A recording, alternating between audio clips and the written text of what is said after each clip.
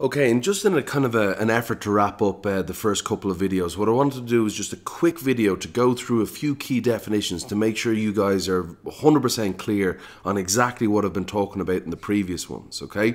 So the first thing is the definition of goods.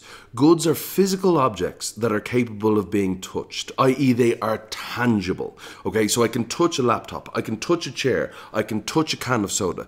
That's the definition of goods. Services, on the other hand, and you'll often hear me just say goods and services, and sometimes you'll just see teachers writing on the board G+S, and they mean goods and services. Services, on the other hand, are intangible things that cannot be touched. Okay, so a haircut is a service. Now, I can understand that, okay, what does the barber have if he's cutting a guy's hair, for example? You know, scissors, he's got the blade, like the razor, all that kind of stuff. You're sitting on a chair.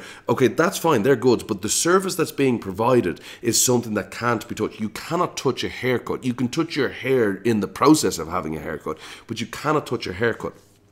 Car repairs. Now, anything that the mechanic may use, any parts that the mechanic may use to add to your car or replace something that's broken in your car, of course that's good, that's fine, nobody's disputing that. But what we're saying is the actual service, the mechanic is providing a service for you, and that service of a car repair cannot be touched. And then private tuition. If some of you guys are struggling, hopefully you're not, and hopefully these videos help, but if some of you guys are struggling with certain things in economics or in any other subject that you're doing, and you can get yourself a private tutor. The provision of the service of the tuition cannot be touched, so therefore it's a service, okay? And both of these things, and we've talked about scarcity, and we're going to talk more and more about the idea of production, the importance of production, incredibly important. When we produce a good, we're producing something physical. When we're producing a service, we're producing something intangible that cannot be touched, okay? Now,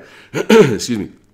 The idea of wants. Well, wants are things that we would like to have but are not essential to our immediate survival. And when you think about the very few things that we actually need in order to survive as a species, you'll realize wants are absolutely huge and make up the vast majority of people's purchases, particularly in well-developed countries, okay? So wants, things that we would like to have but are not essential to our immediate survival: laptops, phones, TVs, that kind of stuff. I mean, they're nice, they're good, I enjoy using all of those three examples, but I certainly don't need them to survive, okay? There are other things such as needs, and these are things that we must have in order to survive, okay? So food, clothing, shelter. I don't think there's any disputing what we've just said in those key definitions here. And then the last one I will say is resources. Resources are goods that are used to produce other goods. Okay, now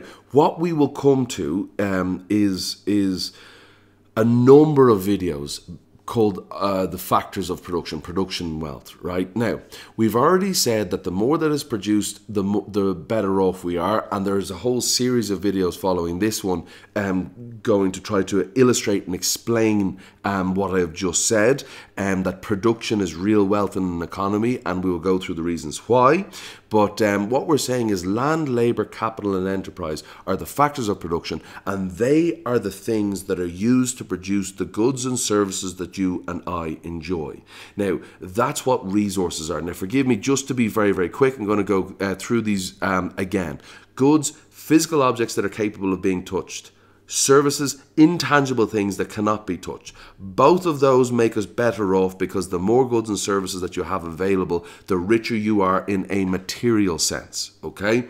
Wants, things that we would like to have but are not essential to our immediate survival. Needs, things that we must have in order to survive. And resources are goods that are used to produce other goods. Now, I mean, enterprise, I mean, there are things, maybe might be a better way, but I think it's just good to keep it simple. Things that are used to produce other goods or services. Because don't forget, there are businesses out there that produce services, like the barber's example, the mechanic's example. So it doesn't have to be goods per se, and they don't have to produce goods, because enterprise is not a good. We'll talk more about that later. Enterprise is the idea and the ability to coordinate the other factors of production in order to produce goods and services. Okay, but what resources are is, you know, human effort, natural resources, man-made things, and the idea of enterprise that are used to produce the goods and services that you and I enjoy.